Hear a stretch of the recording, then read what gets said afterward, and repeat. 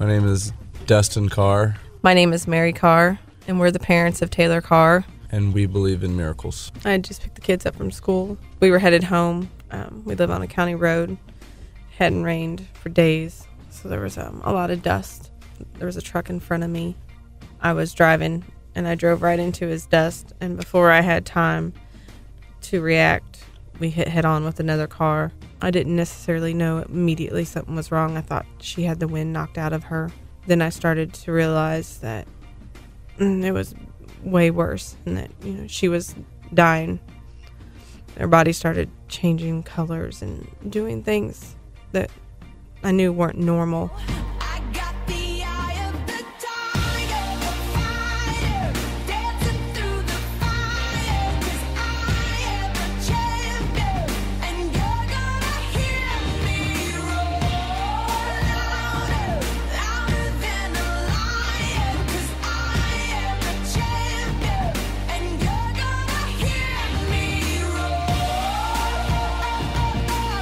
Mainly the first information that we had gotten from the doctors there, they had told us that Taylor had broke her neck and that she would probably be a quad and be vent dependent under her circumstances and where her injuries were.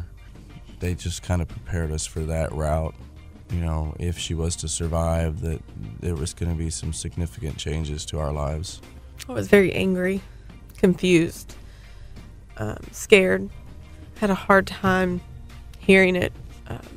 There was a point where I couldn't even listen to what the doctors would say just because I couldn't process it. I refused to process it. I knew how happy and active and the personality Taylor had.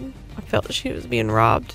We didn't let that be an option for us. Not one time did we think that was going to be our outcome, even after they said that. It never set in, and we never accepted it, and never had to. It was sad seeing Mom and Dad in the room a lot. The what ifs, would she ever walk again? I think for me, memories, events ran through my mind of her running, her riding her bike. Those kind of things would still always flash through my head. Would she ever get to do these things again? And they had told us that they don't actually see a lot of these injuries in kids because most of the time they don't survive them. Mom and Dad would tell me, everybody would be cheering for me. I knew I would do it because I was already beating all the odds.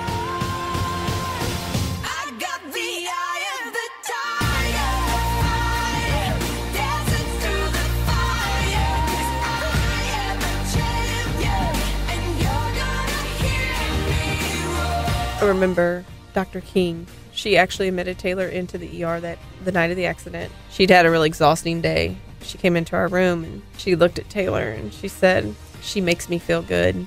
I needed that. So I came down here to see her.